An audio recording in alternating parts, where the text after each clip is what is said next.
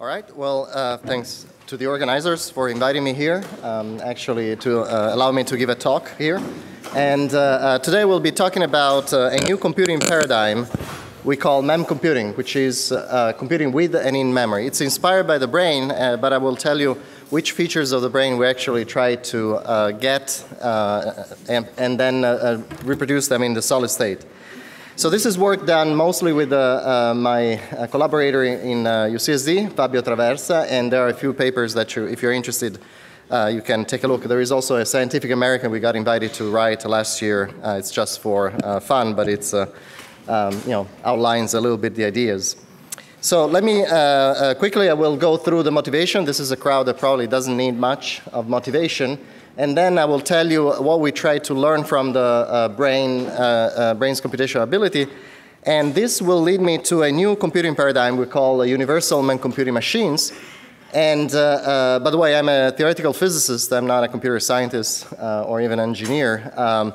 But we can prove mathematically that these machines, if they can be built in practice, they can actually solve very complex problems like NP-complete problems in polynomial time with polynomial resources. We have actually a real demonstration of this mathematically. I already hear some noise from the computer scientists. We are not proving NP equal to P because the question of NP equal to P is a question that has a meaning only within the Turing paradigm. If you are out of the Turing paradigm, this question has no meaning. And to show you, in fact, how you can actually put them in practice with actual devices, I'll show you how to factorize and how to solve the subset sum problem, which is an NP-hard problem, with digital versions of these machines, okay? And so this is the plan of my talk. So for motivation, let me go back to the original universal Turing machine. It's essentially an object that operates on a tape. You have, through a set of instructions, you have a tape head that actually moves left, right, or stays where it is on an infinite tape. So this was formalized a long time ago by Turing. I won't go into the math. But through this math, you can actually prove all the theorems and all the statements in complexity theory. This generated literally the field of complexity theory. But irrespective of this mathematical definition, I want you to notice that this is a machine that essentially maps integers into integers. So it maps zeros and ones in the representation, the simplest representation we have, into zeros and ones. And so the fact that it does this allows you to scale it up quite easily if it is implemented in hardware. And how it is nowadays implemented in hardware, where you all know that we use mostly the von Neumann architecture. And apart from details and an input and output, this contains a CPU, which contains also a control unit, tells the machine what to do, what program to execute, and then an arithmetic logic unit. But then there is also a memory, and clearly there is these two features are separate. In fact, this is the main feature of an architecture like this. The memory and the CPU are physically separate. Now, this leads to what we call now von Neumann bottleneck, in which you have a limited transfer rate between the CPU and the memory because you have a unique bus over which the data have to shuffle back and forth. In reality, this is not, as you know, the actual problem. The problem is energy. So these machines are projected to consume a lot of energy in the coming years. And so this is only the projections for data centers. We are about here, about 500 terawatts per hour. And it's projected to increase. This not even taking into account laptops or cell phones and so forth. So we need to come up with something else. But again, this is probably not the crowd that needs this, a reminder on this. And how do we proceed? Well, I would like to learn from the brain, but my goal is not to emulate the brain. So I don't want to emulate the brain at all. What I want to understand is, are there features, a minimal amount of features that the brain has that we can transfer in the solid state? And if this is the case, what type of computational power do we gain by having those features reproduced in the solid state? So we know that the brain has important features. One of these is that it computes and stores on the same physical platform. So there is no separate CPU and memory, and the whole computation is done on a same physical location or parts of the brain. then it is intrinsically parallel. This is not the parallelism we are used to, in which we have several processors, like I imagine this one that I'm using, in which you break the code into several pieces, let's say 4, and then each CPU will actually process its own part of the program and with its own memory. By intrinsic parallelism, I mean really that all the units will actually act at the same time on all the data. It's essentially a cooperative, a collective behavior of all the units.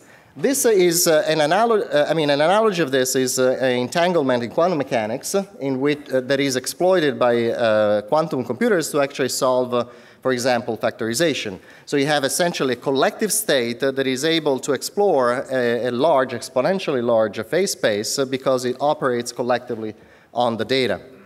So the other feature is that it is functionally polymorphic in the sense that it doesn't need to change the topology to actually solve different problems. It can solve different problems with the same type of topology.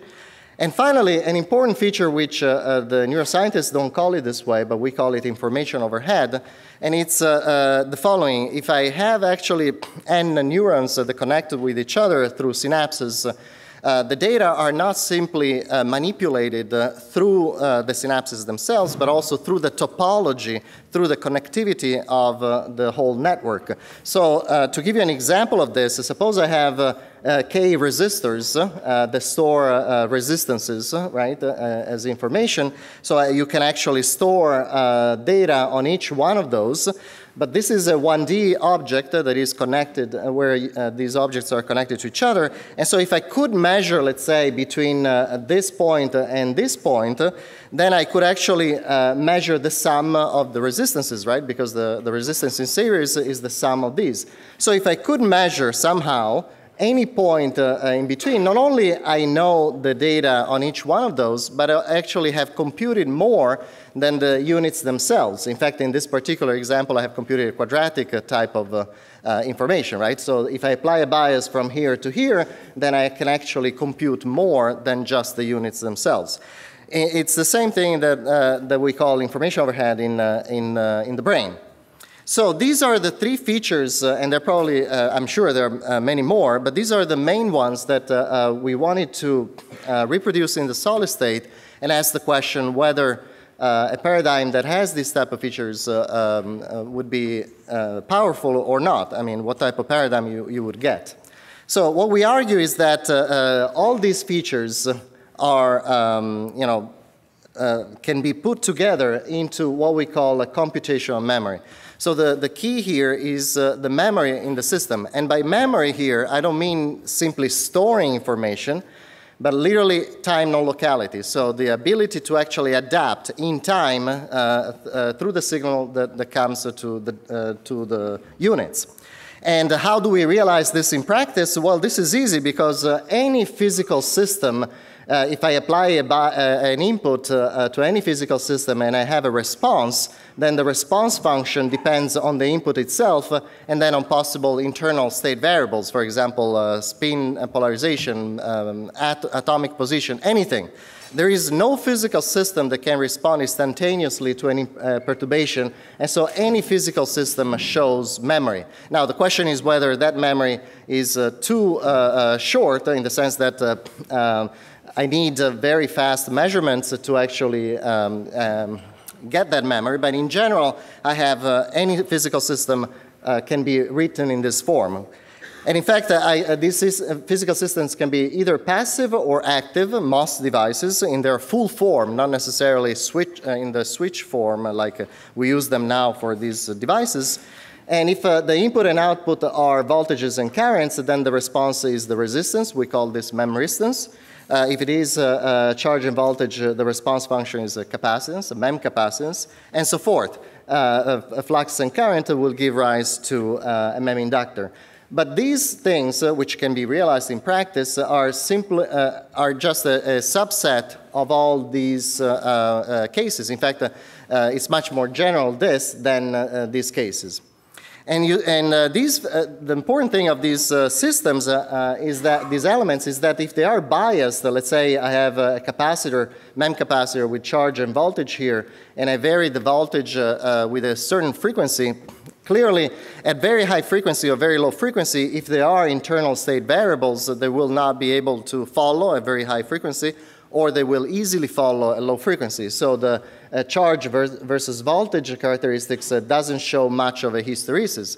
But if I work at a particular frequency and with a particular amplitude, then there is a delay between the motion of the internal variables and the external bias, and so I have hysteresis. And so you start seeing here that I can use this as a 0 and 1, a digital mode, or I can use the entire curve as an analog mode. So I have now an object that has memory, but can actually process information. And these are the types of objects that we would like to use. Now, to tell you, these things can be made, as I said, using passive devices, but you can actually make them using MOS technology. Again, you take a transistor and you actually use a feedback mechanism between the gate and, let's say, the source or the drain, and this thing will show hysteresis. The important thing is that it emulates the hysteresis at particular frequencies. So you don't need really special materials or special devices. What you need is emulating something that behaves this way. So this leads me to the concept of machines that can be built out of networks of these memory elements. And so these machines have a control unit. It clearly has to tell the machine what to execute, an input and an output, and then it will have what we call MEM processors. So these are, this is a network of units composed possibly of transistors together with other elements, but especially with elements that have time non-locality, memory. And so if the control unit sends a signal, then the state, the collective state of this machine, like in quantum computing, but this is a classical concept, the collective state of this machine will change according to the problem you're trying to solve, and through a transition function will actually solve it, and the solution will be stored in the units themselves, all of them or part of those units. So the UMMs are objects that compute with and in memory. You can define them as digital or analog, but clearly these are just words, but you can actually do like Turing did and define them mathematically. Now the reason why we need this is that we need to prove then theorems, a lot of them actually, to prove what is the power of these machines compared to the Turing machines. So in general, what are the properties of these machines? Well, these are not Turing machines. They operate on the collective state of the system, but we can prove that in fact they can simulate any Turing machine, so they're Turing complete. The proof I have to send you to this paper because this is a mathematical proof. Now the open question, and I don't have an answer, is whether they are equivalent to Turing machines, whether all the problems that Turing machines can solve can be solved by UMMs or vice versa. This we cannot prove it because it's not easy to formalize information overhead using Turing machines. Now, if I have machines like this, suppose I have them, this is a mathematical concept up to this point. If I want to solve a very complex problem, generally in complexity theory, problems are represented as trees, solution trees. So you have a Turing machine like this one, for example, will go through all the elements of this tree, exploring all the possibilities. But if I have intrinsic parallelism, at each step of the computation, the machine can actually do this in a massively parallel, intrinsically parallel way, similar to what a quantum computer does. But without anything else, you would need an exponentially large number of resources to actually do this.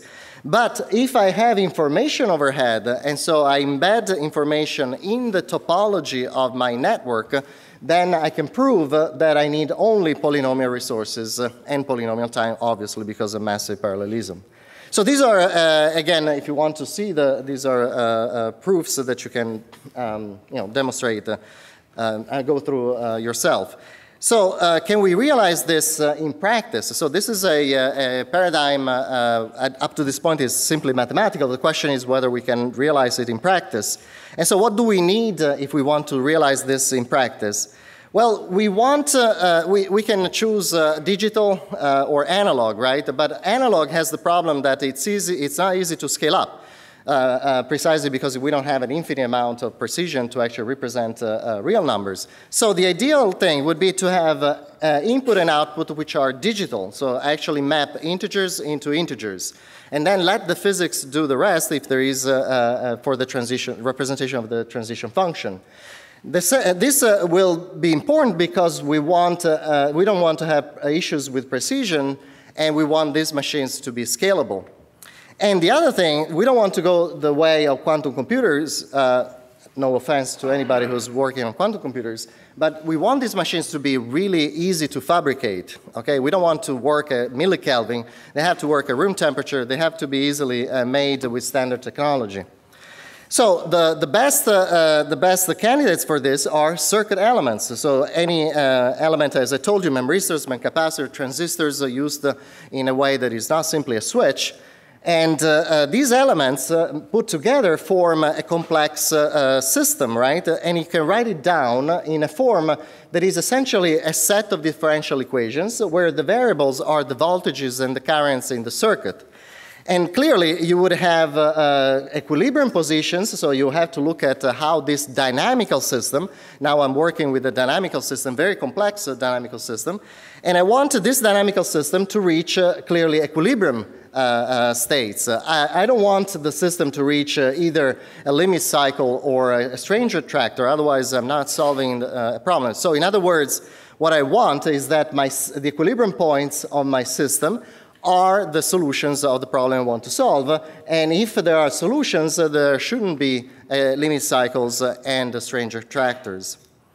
So how do I guarantee that a system that is described by these differential equations, which ultimately is a circuit, has those properties? Well, in functional analysis of dynamical systems, we know of systems that are called point dissipative. Dissipative here doesn't mean dissipative in the physical sense, it's a topological sense.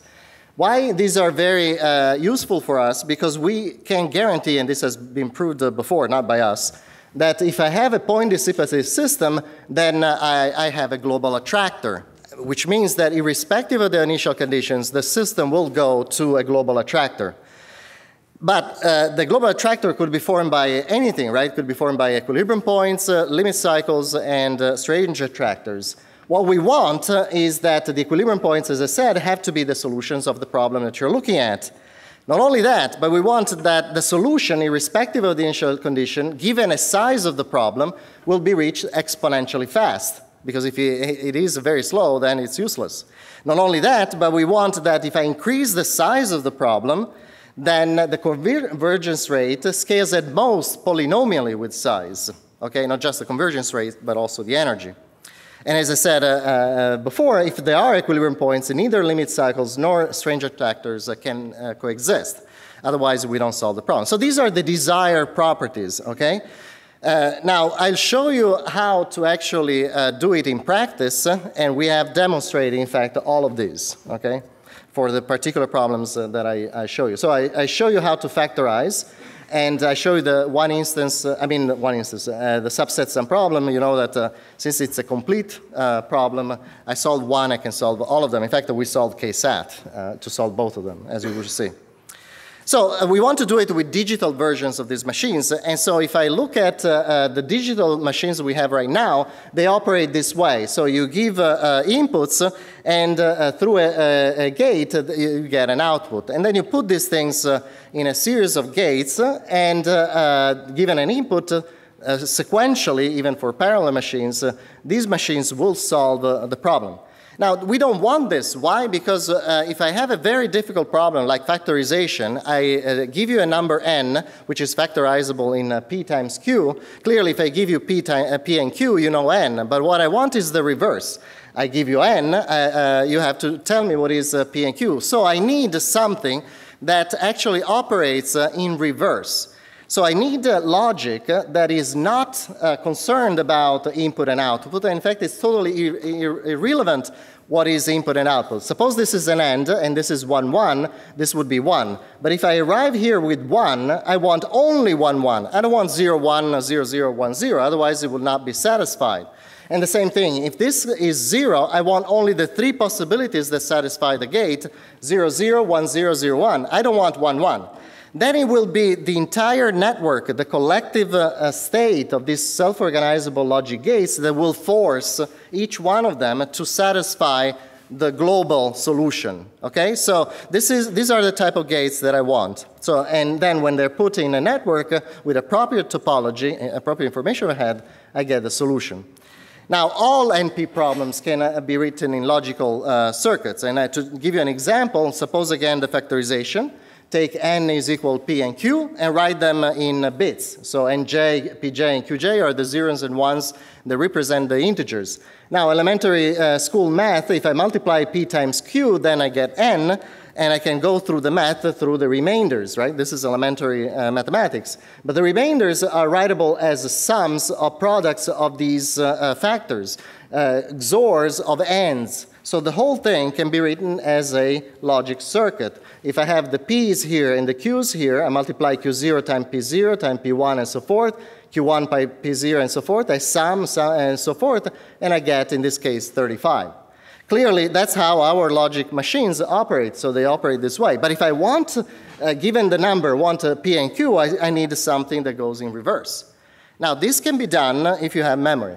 Time non-locality. So we actually devised universal logic gates that actually can operate in reverse, whether the input is this way or the input is this way. We use memristors, but as I told you, you can actually use emulators of memristors like MOS in particular configurations. So these logic gates will satisfy each one of the gates, and then when they're put into the whole circuit, they will get the solution. Now, clearly, you need to prove all these statements. That's exactly what our 13 theorems are all about in this paper. So you have to prove that given those circuits and those self-organizable logic gates, they actually do satisfy, that the only equilibrium points are the solutions. They are exponentially fast to reach them. They scale polynomially, and so forth. Now, I give you here an example of factorization for 1073. It's 11 bits. This is the biggest version of this circuit here. And since we are working with a global attractor, you can choose any initial condition. It will go there. This is a simulation. Clearly, you have to do this in hardware if you want to scale it up. But the circles are the inputs that represent the zeros and ones of this. The dots here are the voltages. These are circuits, okay? So are the voltages at the gates, XOR, OR, and so forth. Black is 1, white is 0, and you will see all the shades of gray. So this is a simulation in which this thing collectively solves the problem. And so we did these simulations for up to 18 bits because it becomes simulating this thing, it becomes very demanding at a certain point.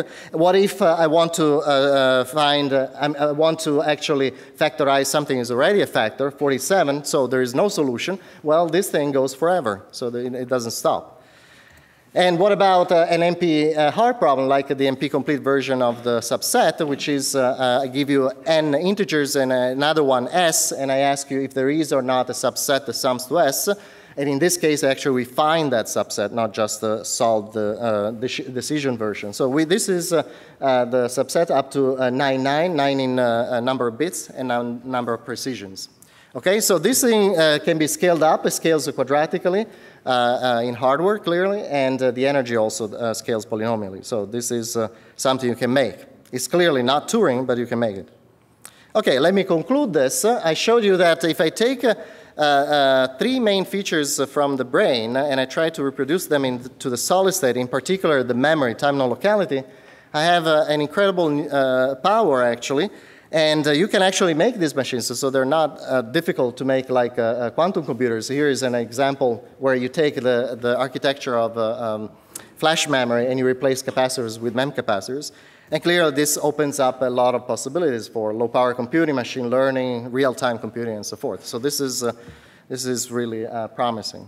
And with this, I acknowledge my collaborator. If you're interested, you can take a look at the latest paper where we have all the proofs of these statements. With this, I thank you very much for your attention. Take any questions.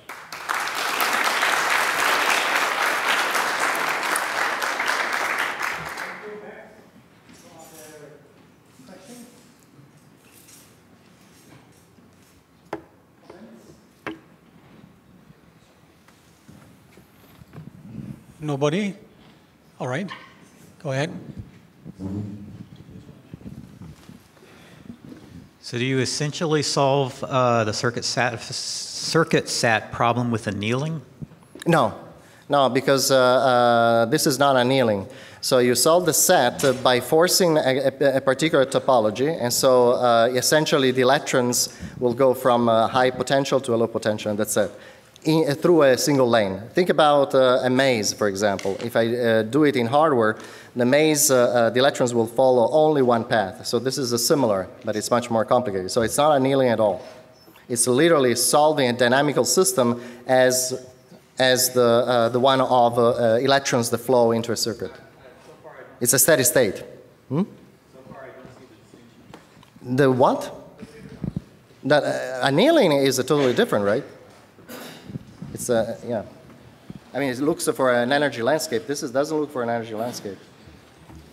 Okay, so let's thank the speaker again. Thank you.